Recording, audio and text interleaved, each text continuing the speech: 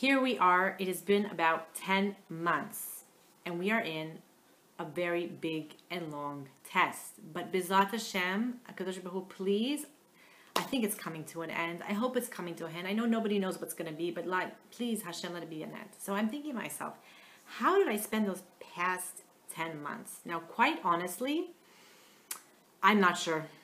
I mean, there were days where I was just like, let's just get through the day. And there were days where I was like, I didn't handle that so well. There were some good days, but overall, there were a lot of challenging days.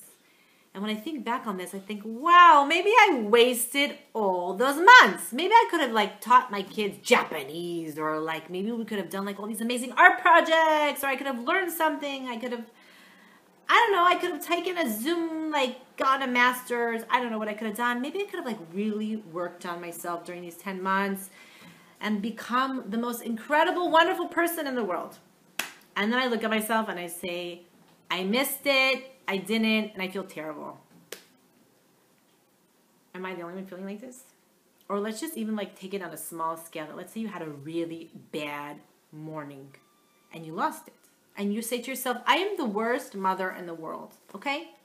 This one couldn't find the shoes, and this one was kvetching about the toast, and this one's telling me this, and this one wakes up late, and it's just like a domino effect, and you're getting yourself all wild up, and then you lost it. And you say to yourself, I'm just the worst mother in the end. It started off bad. Today's going to be a bad day. I ruined it. It's over. Well, guess what? It's not over until it's over. We see in this week's Parshat, Vayechi, that Yaakov, who had a really challenging, hard life. And there were moments, especially during those 22 years when Yosef was away and Yaakov was just down. And one would say he had a really bad life. Maybe one could even say that was a waste of a lot of years of just being sad and miserable. I don't know. But then what happens? He comes to Mitzrayim. He feels completion. He has all his children. He's seeing all this bracha. And he also, more importantly, he knows, Hashem, you're with me. Hashem, you're with me. I'm going to take advantage. And guess what? Vayechi. He lives. But he's not just living, sojourning. He's just passing residency in Mitzrayim. Chazal comes to teach us that he was vibrant. He was alive. These 17 years of his life were incredible. He lived. And then they come to tell us, after it says that he lives 147 years, that actually how it ends, the way that it was good and it ended, means that all of those years, even the ones that were difficult and hard, even the ones that maybe a person could say wasn't taken advantage of, I didn't do the right thing, I maybe made some mistakes, how it ended made up for it all.